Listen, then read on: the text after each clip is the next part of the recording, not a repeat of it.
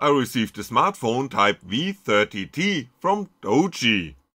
The form factor is identical to that of the S98 Pro, which I reviewed about 10 months ago, but the inner components differ significantly. The screen is only slightly larger with a diagonal of 6.58 inches, but the battery capacity has increased enormously to 10,800 mAh. The rugged design of the V30T makes clear that this phone is also made for use outside of dollhouses.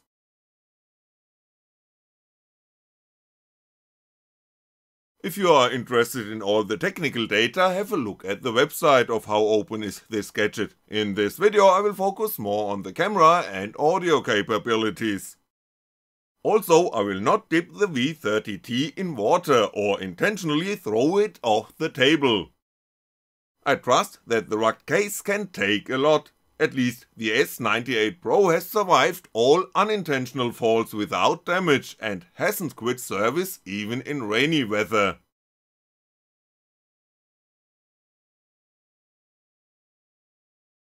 Something that I haven't seen on a smartphone to this extent for a long time caught my eye on the V30T.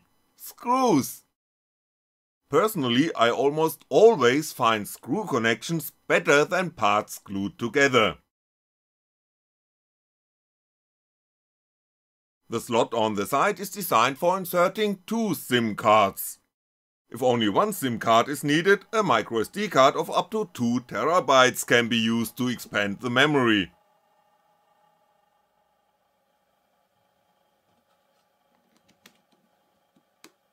USB sticks can also be used for data transfer.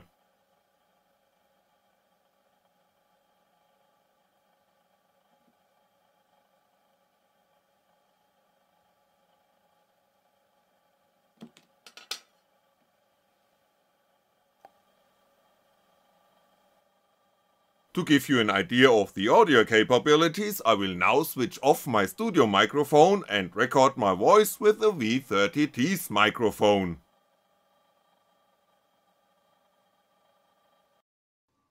The first test recording was made with the pre-installed app called Sound Recorder. The stereo soundtrack is saved by the V30T with a sampling rate of 48 kHz as an MP4 variant with a bandwidth of 128 kilobits per second. The file name extension is 3GA. As always, no comment from me on the audio quality. Connect good speakers to your playback device, open your ears and judge for yourself.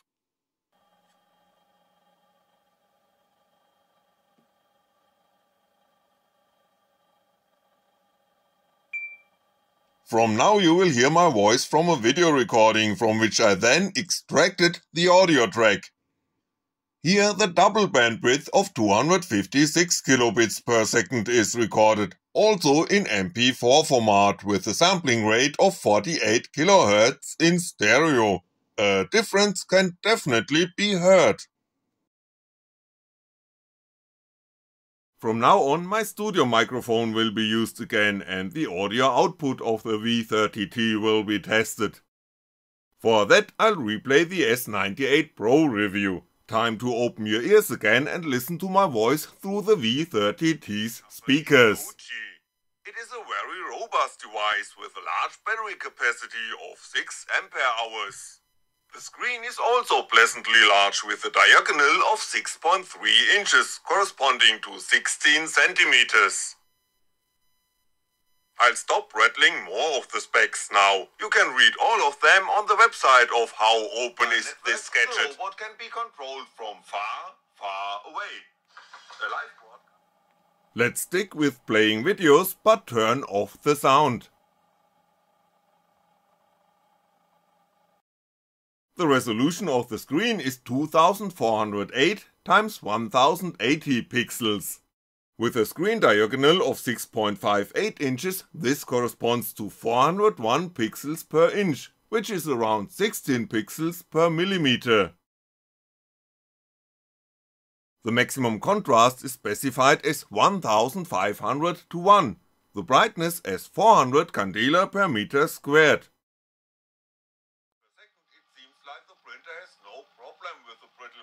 With a fully charged battery, the V30T can play videos in full screen mode streamed via VLAN for about 18 hours. Obviously that works fine too.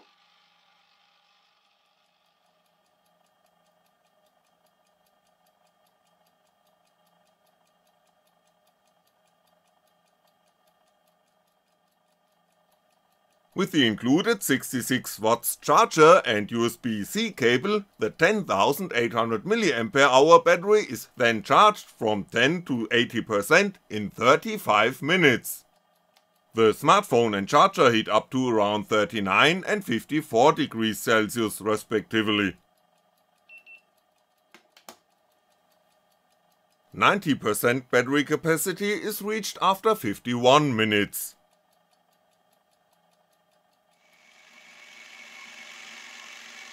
Let's test the built-in cameras. The video sequence shown here was recorded with the main camera with a resolution of 3840x2160 pixels and 30 frames per second. In bright ambient light, this camera delivers well-focused, smooth videos. The camera focuses down to a distance of 10 cm.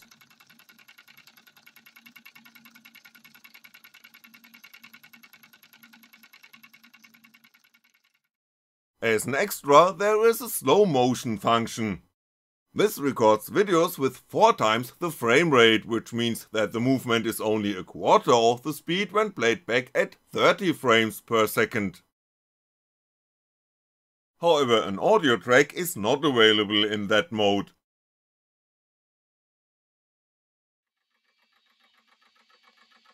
When the lights in my video studio are switched off and the LEDs next to the cameras are switched on, the V30T still records very bright, high contrast videos. To do this, however, the exposure time has to be extended, which results in an image refresh rate of only 15 frames per second. The movement of the turntable looks therefore a bit jerky.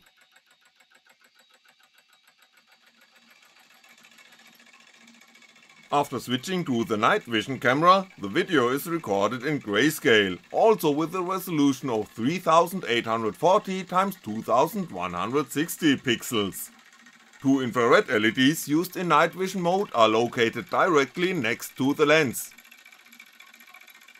The night vision camera records the video at 20 frames per second, which makes the movement look smoother again. Unfortunately, the focus point cannot be set manually, at least with the current software version. It is clearly visible that the autofocus is active from time to time during the recording.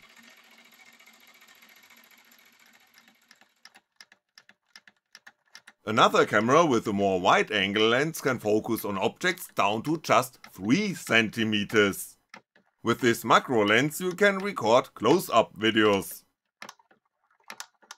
The maximum video resolution of this camera is 1920x1080 pixels at 20 frames per second.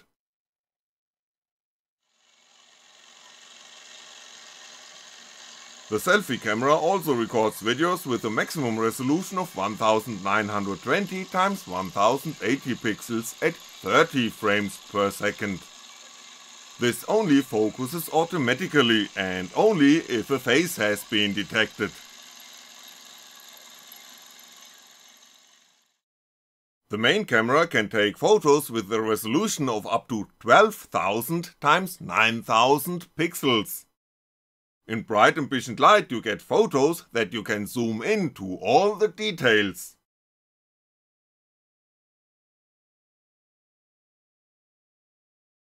The maximum resolution of the night vision camera is 5184x3888 pixels, which is about 20 megapixels.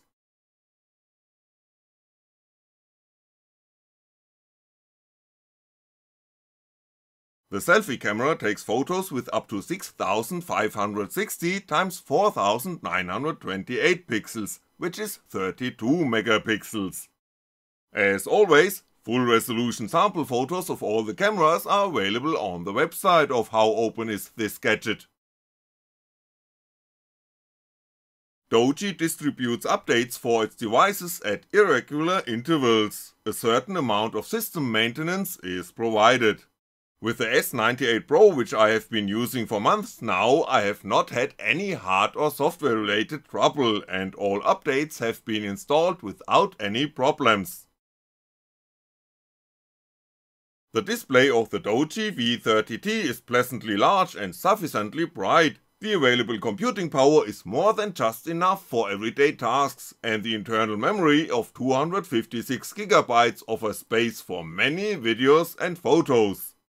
You can easily get through the day outside your office and far away from a wall plug thanks to the 10,800 mAh battery, even with intensive use, and thanks to the robust design, the device can put up with a lot. As always, more information, lots of photos of the device itself and sample shots taken with all of its cameras can be found on the website of How Open Is This Gadget. Have a click. Thanks for watching and I'll be back.